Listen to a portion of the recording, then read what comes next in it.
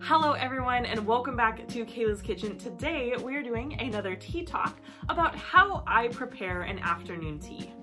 So for Thanksgiving, and I did my Thanksgiving vlog a couple weeks ago, on Thanksgiving, I posted about that I made an afternoon tea for my family for our Thanksgiving dinner, and a bunch of people thought that that was really cool, so I thought, why not kind of show you guys the process for putting together an afternoon tea. But before we get into that, let's talk about what tea I'm drinking. So here I have Honey & Sons cranberry tea. This is so good. It is tart and sweet, and it's just one of my favorite herbal teas. I really love this one, and I have it in a very pretty poinsettia holiday teacup because holidays. So I am filming this video in December, but this is going to be my general process for how I plan out a afternoon tea, just in general.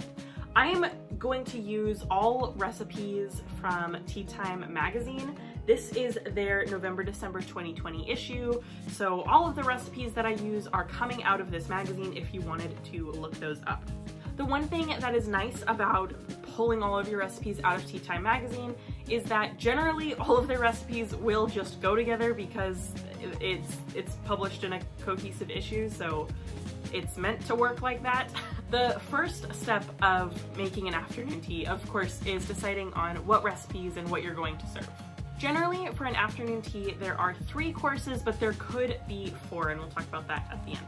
But the main 3 courses is a savories course, your scone course, and then your dessert course. So the last thing that you could also have would be a soup or salad course. That can kind of be lumped into a savories course as well. When I did my afternoon tea for Thanksgiving, I did a full 4 course because we were doing like a big Thanksgiving meal, right? So I wanted to make it a little bit more bountiful than just a normal afternoon tea. Typically what you'll find at like a restaurant or a tea house is the traditional 3 course with an option to add on the 4th course. What I did in this video for the afternoon tea that I ended up making, I just did the traditional 3 course. So we're gonna talk about those 3 courses mostly. So first off is deciding about your savories. So savories are just that. They are something savory to eat. So they are going to be probably the most filling, but there's like kind of a question mark over that. But they are kind of like the meal part of an afternoon tea, because the other 2 things, scones are more of a side dish, and then your desserts are just that, they're dessert. So it is with an afternoon tea when we're having savories, the savories are the main meal part of what you're having. So typically I like to do between 2 and 4 different savories, and that kind of depends also on how many of each thing you're going to make. So for example, you kind of need to think about, like, if you're making sandwiches, maybe you want to have 4 different kinds of sandwiches, but if you serve everyone 2 of those sandwiches, then that's kind of a lot, because then everyone has 8 sandwiches, right? So typically I would do, if I did 2 items, I would do 2 of each, or maybe 2 of one and 3 of another, or something like that, right? And then if you do 4, maybe just 1 of each, and it kind of depends on what you're doing. So that is the first thing that needs to be decided, is what are you planning on doing for your savories? What I did for this one is I did 2 savories and 2 of each. So from the trusty Tea Time magazine that I've been whirling around because I talk with my hands, I made the Israeli salad cups, which come on page 26, and that's like cucumber, tomato, bell pepper, stuff like that, diced up and inside of wonton wrappers, and then they're served cold and topped with feta cheese. Instead of doing wonton wrappers, I decided to use some phyllo dough cups because I did. The phyllo dough cups came just like already baked and prepared, so that was just easier for me. So that's why I decided to do that. But of course the recipe dictates for baking some wonton wrappers. And then I also made the roasted grape and brie tartlets, which are on page 35. And so I did 2 of each for each person. The grape and brie tartlets I also did in phyllo dough cups because I was just doing this for me and my parents. So that's only 3 people. So a package that came with 12 phyllo dough cups was perfect to use, you know, 4 for each. It worked out perfectly. It does actually have you use puff pastry tart cups, but I didn't do that. Once again, just because I wanted to just get one thing. That's another thing, is that even though, right, this magazine calls for some other things, thinking about how you can effectively use all the ingredients that you're buying, right? I wouldn't want to buy a package of 48 wonton wrappers to only use 6 of them, right? I would want to buy something that will be useful across a multitude. So that's why I chose to go with phyllo dough cups, because it was a package of 12 and we needed 12 items, so phyllo dough cups. And once again, because I am drawing from Tea Time magazine, I knew that these items were going to go together because everything in this magazine is very easily able to be mashed up together into one cohesive meal. Just because that's the way that they structure their issues, is that all the recipes kind of go with one another, so you can pick and choose which ones you want to do, and then that's going to make a wonderful afternoon tea.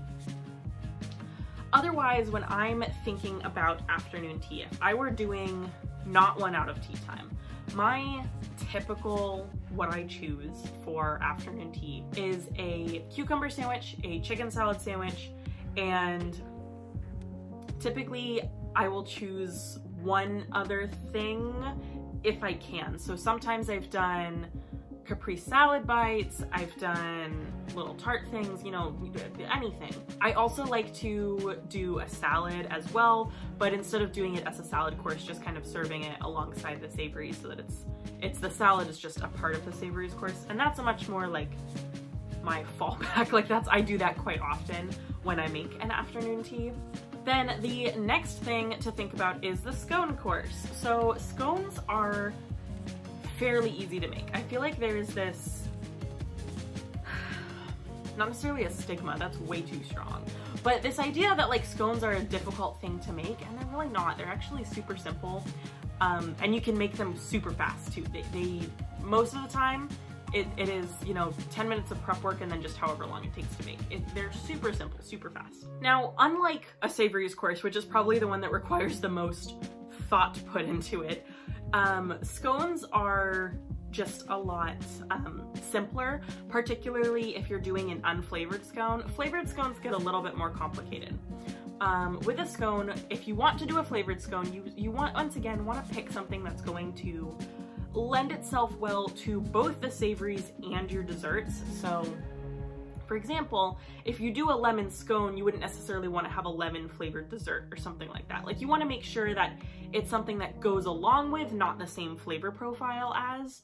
So that's kind of my biggest piece of advice with scones. Typically when I do an afternoon tea, I use it's an Irish scone, plain, nothing added in recipe, and that is my favorite recipe to do. So what I did for this one, once again, all the recipes from this Tea Time magazine are going to lend itself well to going with each other. So I did these orange almond scones, which are on page 34. These were super good. The one thing that I did differently with this recipe is, instead of rolling out the dough and then cutting out shapes, I just took lumps of dough and baked them, because I was kind of in a pinch for time. My family had things that they needed to do at a specific time, and I was coming very close to that time when I was making this. So I decided that instead of taking the extra time to roll it out and cut out beautiful shapes, I was just going to divide it into 12 and plop them on the baking sheet, which once again works great. Like, they baked up wonderfully. It's not going to ruin the scones or anything like that. It's just a little bit faster, but they don't look as pretty. The only other thing to really think about with a scone is, what are you going to serve with it? So scones are traditionally served with some kind of butter, Devonshire cream, clotted cream, whipped cream, something like that, and a type of jam. So when you're thinking of a flavored scone, you want to think of a type of jam that's going to lend itself well to that. So with these orange and almond scones, I decided to use apricot jam because I had leftover. I made pumpkin walnut scones from I believe it was the 2019 November-December tea time issue. It might have been the September-October issue though. I don't really remember. Either way, whichever issue it was another tea time recipe, pumpkin walnut scones.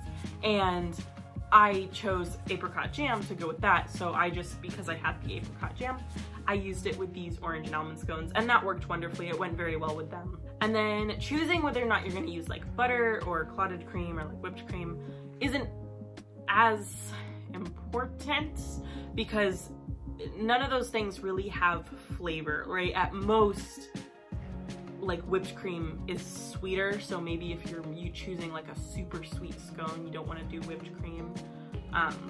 But clotted cream is kind of like in the middle where it is slightly sweet, but it is not like, it's not fully as savory as butter is. And butter, of course, is going to be savory unless you do some kind of flavored butter, which you could also do flavored butter. But for this afternoon tea that I made, I chose just apricot jam, and we just did butter because I didn't have anything else. Scone course, a little bit more simple than the savories course. And then the desserts course is once again a little bit more complicated. By the time you get to the desserts course, tea desserts are very light. They are typically what's called a petit four, which is traditionally it's cake, but it has more been turned into just any tiny like bite-sized dessert. So you want something that is tiny and bite-sized. Very common things are like shortbread cookies or butter cookies. Right, traditional petit four is made with cake and then with an icing glaze. Macarons are very common. I'm trying to think what else I've done. Like little tarts, custard tarts or fruit tarts. Mini pies, which is basically a fruit tart, I don't know. Or the other thing that you can do is, instead of making an assortment of mini desserts, is a whole cake, and everyone has a slice of cake. Or something like that, or a pie, everyone has a slice of pie, right? So there's kind of, once again, two options there. You can do a whole bunch of little mini ones, or maybe not a whole bunch, but a nice little assortment, or a slice of, you know, a main dessert that's going to be for everyone. Once again, the main thing here is thinking about what is going to go well with your other items. I like to do shortbread cookies because they are super easy to make. Shortbreads are very common as well. When I did my afternoon tea for Thanksgiving, I made, it's actually from this issue, this maple pecan chiffon cake that's on the cover, and that was delicious. It was so good. Some other things that I've done. I'm trying to think. I, a long time ago, did a Valentine's Day afternoon tea, and I made some lemon curd tarts where I just made tart shells and then put lemon curd in the middle, and those were pretty good. It's, once again, your dessert is just, it's very dependent on what you choose for your savories course and then what you choose for your scone course. Like I said with the scones, right, I would not choose to make either an orange or an almond dessert to go after orange almond scones, right? Just because it's the same flavor, we've already had that, we want to have something new. So from this issue, I made these cardamom butter cookies, which were delicious. This is on page 38. These were super, super good. They just had this nice hint of spice. I ended up not dipping them in the white chocolate because, like I said before, I ran out of time. So that is kind of my thought process for making an afternoon tea. When it comes to actually preparing for an afternoon tea, it takes a lot of forethought just to make sure you're getting your timing right. You want to make sure that you start, you know, your thing that's going to take the longest first, right? So when I did this, I made the cardamom butter cookies first because those also, the nice thing about making those first is those can go, you make them, you bake them, and then they can sit and they're not gonna, you know, nothing's gonna happen. The scones, personally, I don't like making scones the day before. Scones, once they've sat a day, they're just not as good. So I always want to make sure when I do an afternoon tea that the scones are made the day of. Scones are wonderful when they're hot out of the oven, but the biggest thing is making sure that it's day of, for me.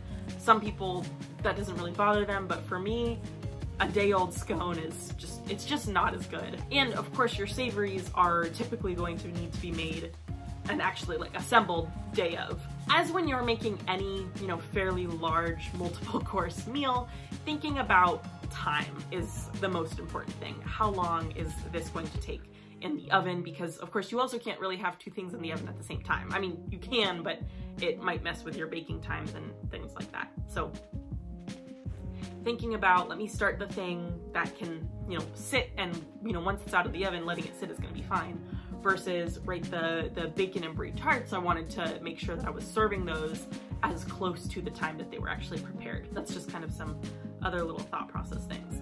But once again, to me, the most important thing with making an afternoon tea is cohesion. I want to make sure that all the courses go together. I want to make sure that what I serve in the savories is going to be complemented by the scones and the desserts. Yeah, and just thinking about how many people am I serving, how many of each item do I need to make, how can I maybe reuse the ingredients that I'm buying. So those are, for me, the big things about making an afternoon tea, and that is my general thought process when I go about planning an afternoon tea. The other thing, which you're probably wondering about that I haven't talked about at all yet, is tea. Typically when I do an afternoon tea, I have enough single serve teapots that I generally just let people choose what type of tea they want to have. That's my preferred way of doing it. That's how most afternoon tea, like restaurants, when you go to a tea house, are going to serve it. I just like that more. With this one that I made today, I decided to serve Hardy & Sons Gingerbread Festival, and that went very well because it's a warming, it's a black tea, it's got those spices in it. It went very nicely with all the items. So if you are going to pick the teas that you're going to serve, once again, just thinking about what will go well with this, what's going to accent these. Not necessarily, oh, I'm serving something with cranberry, so I want to have a cranberry tea, but what is going to complement the cranberry well. But that is my thought process for planning out my afternoon tea. That is what I think about, my process, my mental state when thinking about making an afternoon tea. I hope that this was helpful for some people, and I hope that someone will be able to use this and make their own afternoon tea at home, because I really think that afternoon tea at home is such a fun and special thing. It can sound very daunting, right? Making a whole afternoon tea. It's a 3-course meal, but it's honestly, it's not as hard as it sounds, and it really is so fun. So I really hope that you'll be able to try making your own afternoon tea at home, because it's super fun. But that is all for this episode of Kayla's Kitchen. Thank you so much for watching. If you enjoyed this video, please give it a like and subscribe down below, but that will be all for now. So as always, happy sipping.